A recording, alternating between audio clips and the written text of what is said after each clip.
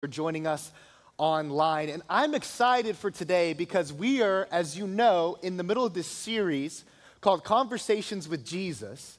And I love the unique perspective that we've been given throughout this series of just what exactly those red letters mean every time we open up our Bibles. Conversations with Jesus. It's been an incredible series. And you know, the thing that gets me about the conversations of Jesus is the uniqueness of them. Jesus has very unique conversations. Have you ever sat back to realize that? Unique conversations with unique people in very niche situations. It's not just the conversations he's having, it's where he's having them, who he's having them with. For starters, one of these unique conversations that we see, we know that Jesus has conversations in a ditch with a woman who's about to be stoned. We know Jesus also has a conversation in the palace, but not as a guest, as a prisoner. We also see Jesus having a conversation in the desert with the devil. We see so many different variants of conversations that Jesus has. We see Jesus communicating with people in so many different ways. We see him having conversations and preaching on mountains, on boats, and at wells. But there's one conversation in a unique location that I want to talk to you about today. There's one conversation Jesus has in a very unique, niche situation. And this conversation happens on water. As a matter of fact, we're going to jump in today in Matthew 14, 28 through 29. We're going to start here, but then we're going to rewind and we're going to see how exactly it is do we get here to begin with. Matthew 14, 28 through 29. If you're taking notes today, you can take notes, or I would strongly encourage you following along with us through our Church Unlimited app. It gives you the scripture, and the notes are super easy to keep up with. So we're going to jump in Matthew 14, 28 through 29, starting here. Lord, if it's you, Peter replied, tell me to come to you on the water. Come, he said. Then Peter got down out of the boat, walked on the water, and came toward Jesus. This verse paints a picture to us of what it means when God allows you to be an exception. See, all throughout Scripture, we see people walking from point A to point B. We see Jesus walking from point A to point B. We know that Jesus' animal of choice that he mounts is a donkey, a walking animal. We see Moses walking from point A to point B. We see the same thing with David. We see walking all throughout the Bible. And we know that people walk on land. But in this one situation, and in this one conversation, we see where Jesus allows a man to be an exception. We see where Jesus allows somebody to walk where they shouldn't be walking, to step where they shouldn't step, to do something no one else has done before, and we see him allow Peter to walk on water. We see Jesus allow somebody to be a water walker. A water walker. Church Unlimited, I want to talk to you from this subject today, how to be a water walker. Turn to your neighbor right now and say, I'm a water walker. A water walker, a water walker. An exception, a water walker. See, a water walker, the nickname water walker alone is already encouraging to me. Why is it encouraging to me? Well, because if I'm a water walker, that means I get to walk on what other people drown in. If I'm a water walker, I get to step on things that would consume normal, everyday people. But with Jesus, when you're a water walker, you see things and say, I'm good, I'm walking on it. When you're a water walker, you know, yeah, there's a little bit of financial stress in my life, but I'm walking on it. Yeah, the holiday season's coming up, and there's gonna be some family drama, but I'm walking on it. Yeah, there's been a little bit of struggles with my mental health lately, some ups and some downs, but I'm walking on it. Because with Jesus, he allows you to walk on what other people drown in. A water walker. This verse paints a perfect picture for me and for you, of what it means for with Jesus to do things nobody else can do, to allow you to be a water walker. So we're in this series, Conversations with Jesus. I would have to ask Jesus, if I was sitting across from him face to face, I would have to ask him, Jesus, how do I be a water walker? Like I said, we're gonna take some notes today, something for us to reflect and expand on. If you're taking notes, the first thing I would have you write down is this. If you wanna be a water walker, number one, immediately set boundaries to allow time for self-care and spiritual disciplines. Immediately set boundaries to allow time for self-care and spiritual disciplines. So like I said, the verse we just read is where we were picking up. But now we're gonna rewind and we're gonna see how did we get here. You'll notice the first word of the verse I'm about to read is immediately. And there's a reason for that. Matthew 14, 22 through 24 says this. Immediately, Jesus made the disciples get into the boat and go on ahead of him to the other side while he dismissed the crowd. After he had dismissed them, he went up on a mountainside by himself to pray. Later that night, he was there alone, and the boat was already a considerable distance from land, buffeted by the waves because the wind was against it. Shortly before dawn, Jesus went out to them, walking on the lake. Immediately. First word there is immediately. It begs the question, immediately after what? The cool thing about the miracle we're about to see, and the conversation we're about to see unfold on water, is just before that was actually when Jesus performed the miracle of multiplying the fish and the bread. And whenever he's finished with that miracle, he sends the disciples off immediately, and he shows us something powerful here. He himself, Jesus himself says, you go on ahead, I'm gonna go get away and pray. You go on ahead, but I'm gonna get some alone time with my heavenly Father. The interesting thing is the perspective of the disciples. Now, I'm no genius, but I do know if I'm a disciple, I want Jesus in my boat. Because I know if Jesus is in my boat, nothing's gonna go wrong. It's like a sense of insurance if Jesus is in my boat. And I'm sure the disciples had preferences, and I'm sure they preferred Jesus to be in their boat. But Jesus understands something so powerful. Jesus recognizes the difference between accommodating preferences and meeting needs. Jesus says, I know you would prefer me to be with you all the time, but there's a better version of me that I can only access whenever I get alone and spend time with my Father. I understand you want me to be there and you want me to be in your boat, but I just need to get alone and set a boundary here. That way I can get away and get time with my Father. You don't want me when I've been robbed of my time with my Father. You don't want the me that hasn't gotten away to pray, to be spiritually disciplined. You don't want that version of me. He understands there's a better version of me whenever I get away to pray. Jesus himself understands the value that comes with spiritual disciplines. So watch this. He sends them ahead.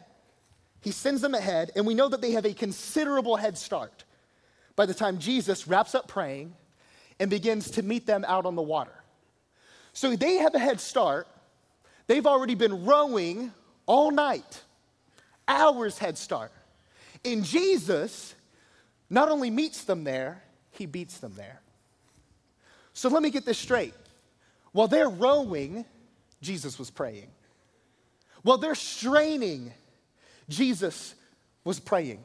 While they're struggling and stressing and trying to do everything in their power to get from point A to point B, Jesus was praying.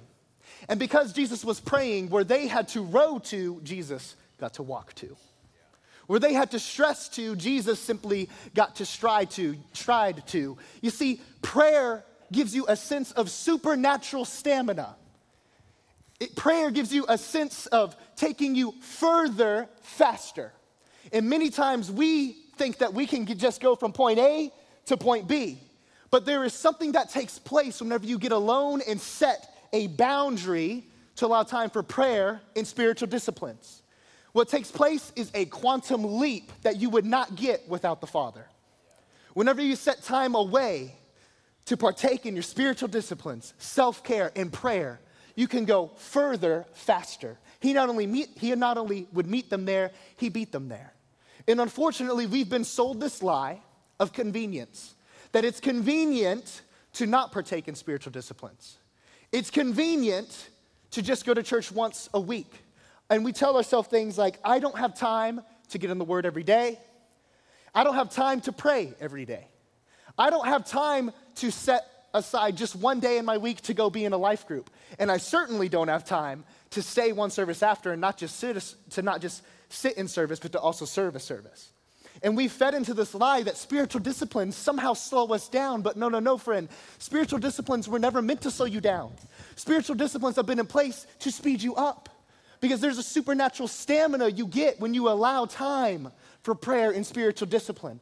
You go further, faster whenever you make time. So he sends them off, and he doesn't just meet them there. Jesus somehow beats them there, because when you're a water walker, what other people have to row to and struggle to, you just get to walk to. He doesn't just meet them there, he beats them there. Now watch this. Not only that, we're picking up Matthew 14, 25 through 26 now. Shortly before dawn, Jesus went out to them, walking on the lake. When the disciples saw him walking on the lake, they were terrified. "It's a ghost," they said, and they cried out in fear. So watch this. Not only do they not recognize Jesus, they don't just not recognize Jesus, they also mislabel him. So they don't recognize Jesus, they don't recognize God in the flesh. Let me ask you something. How is it that you can be with someone, learn from someone, walk with someone, eat with someone, be mentored by someone for 3 years and still not know what they look like? Maybe it's because God doesn't always look like God in a storm. Sometimes it's because God doesn't always look like God in a storm. And they see Jesus, think that it's a storm. And not only do they not recognize him, they mislabel him, say, oh, it's a ghost. And we at times, if we're being honest, can be too quick to label some things bad that are good. And we will identify something as a storm. No, that's not a storm. That's actually of God. It may have taken a storm to get you to realize it was God all along, but no, that's not a storm. That's actually of God. That's not a breakup. That's a breakthrough. That's not a layoff or a closed door. That's a new door that's about to swing open on that old hinge. And not all things that look like storms are storms. Sometimes God just doesn't look like God in a storm. So they don't only not recognize him, they also go one further and mislabel him. Because God doesn't always look like God in a storm. We pick up in Matthew 14, 25 through 26. 28 through 29, sorry. "Lord," this is Peter now, "if it's you," Peter replied, "tell me to come to you on the water." "Come," he said. Then Peter got down out of the boat, walked on the water, and came towards Jesus. Peter's ready to have a conversation. All the other disciples are more concerned with it being a storm or are thinking that whoever's standing out there is a ghost. But Peter decides to be different. And we see this conversation that Peter has with Jesus. "Lord, if it's you, tell me to come to you on the water." "Lord, if it's you, tell me to come to you on the water." Jesus' response, "Come." One more time. "Lord, if it's you, tell me to come to you on the water." Detail. Peter is asking a question that is very specific and very detailed. But Jesus' response is not with detail. Jesus' response is actually a one-word answer. Because sometimes we are not gonna get the full blueprint. Sometimes you're not gonna get all the answers. And the question is one word from Jesus enough? Is one word from Jesus enough for me to step out of the boat? And what's scary to think is some people never go because they've determined one word from Jesus still isn't enough.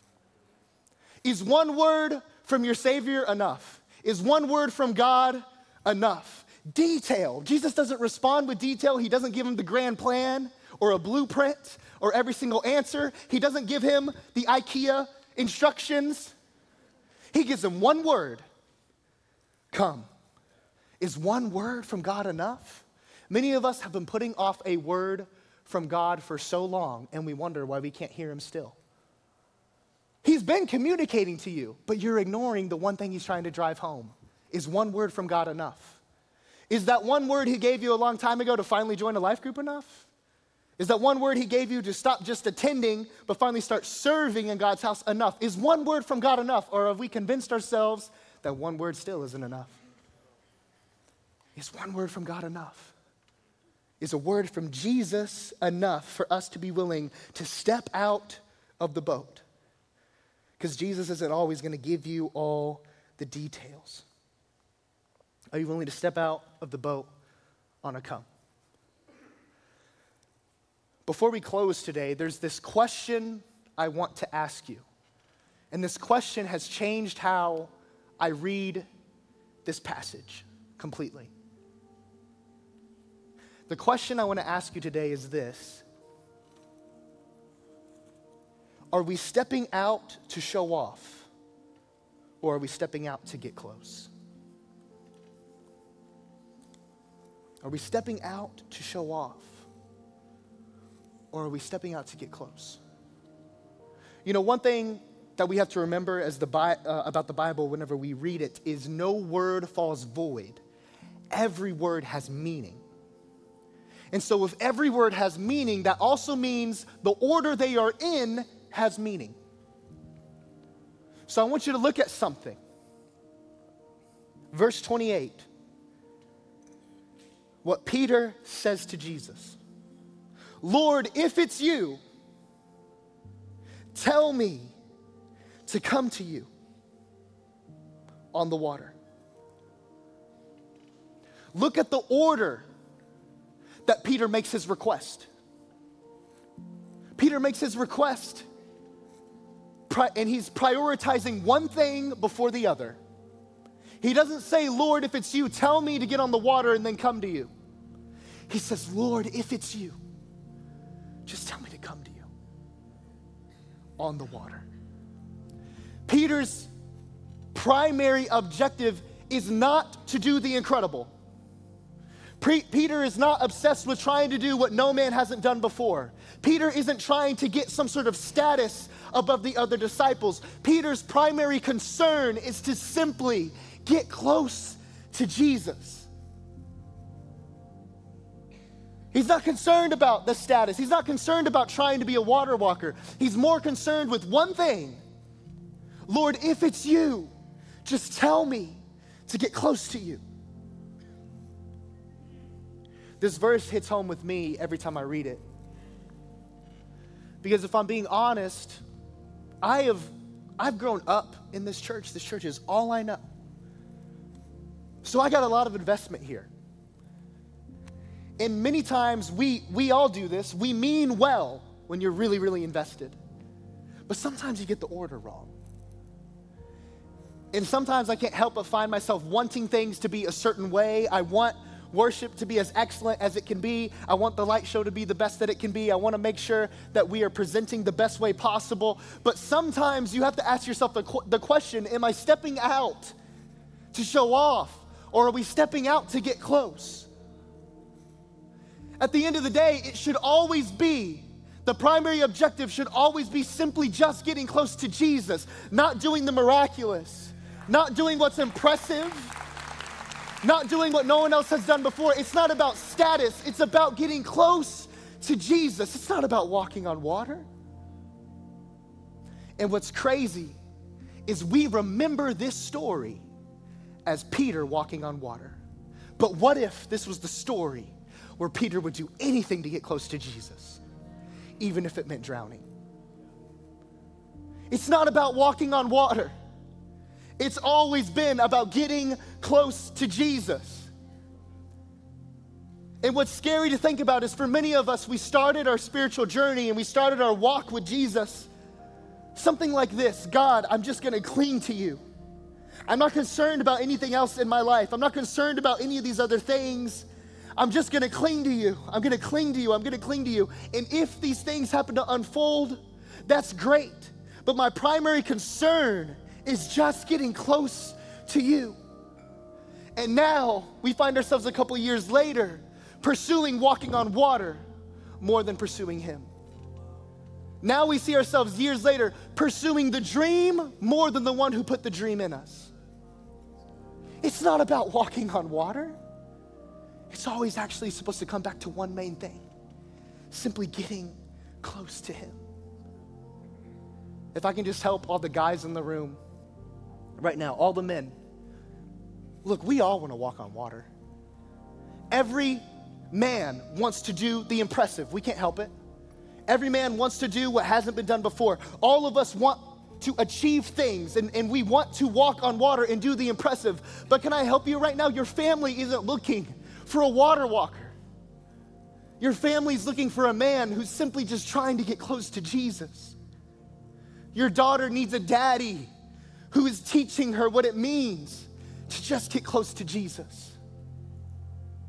Your son needs to know what it means to be a man that is willing to drop everything and to not worry about walking on water, but to just prioritize getting close to Jesus.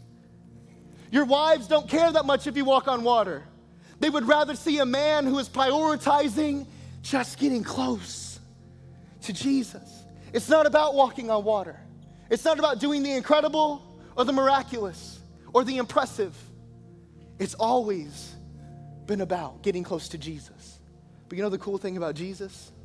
When you pursue him and you just want to get close to him, that's when he lets you walk on water.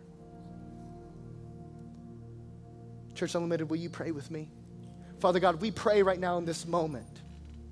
Thank you for the opportunity that we have to become water walkers. God, one word from you is more than enough for us to step out of our boat of comfort.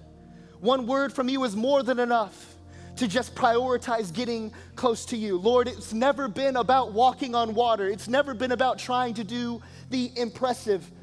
It really comes back to one main thing, and that is simply getting closer to you. I pray, God, that we no longer put off that one word you've been given us. I pray that today we start implementing boundaries and recognizing that spiritual discipline was never meant to slow us down. It was always put in place to supernaturally speed us up. God, let this be a day where we no longer put off what you've been putting on our hearts, Lord. Let this be a day where we truly become a water walker, and water walkers ultimately pursue you. Maybe you're in the room today and you've been putting off a relationship with Jesus. I got news for you. It's really hard to get close to Jesus whenever you don't have a relationship with him. It's really hard to get close to somebody that you don't have a relationship at all. And you know what blows my mind is there is nothing holding us back from getting close to Jesus. You can get as close to Jesus as you want. There's no crowds in the way. There's no threat of Romans arresting him and taking him away from us. No. There's nothing stopping us from getting close to Jesus. As a matter of fact, the people that stop us from getting close to Jesus happen to be ourselves. And maybe you want to start a relationship with him today. And if that's you, you can do so right now. You can accept Jesus Christ as your Lord and Savior, and you can prioritize just getting close to him. And then it's amazing what you can do whenever your first primary goal is just getting close to him. If you want to accept him right now as your Lord and Savior, you can do so by praying this prayer with me in church. We're all going to pray this prayer out loud to encourage someone who may be shy today. If that's you, just pray this prayer after me. Dear Jesus, I realize I need you. I admit I'm a sinner. And I believe you came and died for me and rose again 3 days later, proving that you were God. Jesus, I repent of my sins. I put you in first place. Jesus, I make you my Lord. Jesus, I make you my Savior. Thank you, Jesus, for saving me. Right now, all heads bowed, all eyes closed. If you accepted Jesus Christ as your Lord and Savior today, and you made that decision, a decision to finally step out of the boat and just get close to Him, I just want you to do one thing for me. No one's looking around right now. On the count of 3, I want you to raise your hand. 1, be brave. He was brave for you.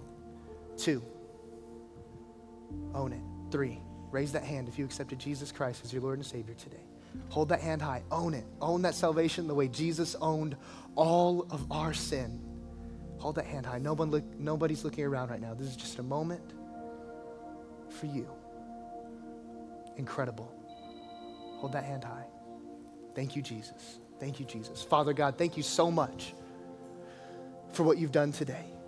Thank you so much for our new brothers and sisters in Christ. Thank you that we get to have real, intimate, one-on-one conversations and relationship with you.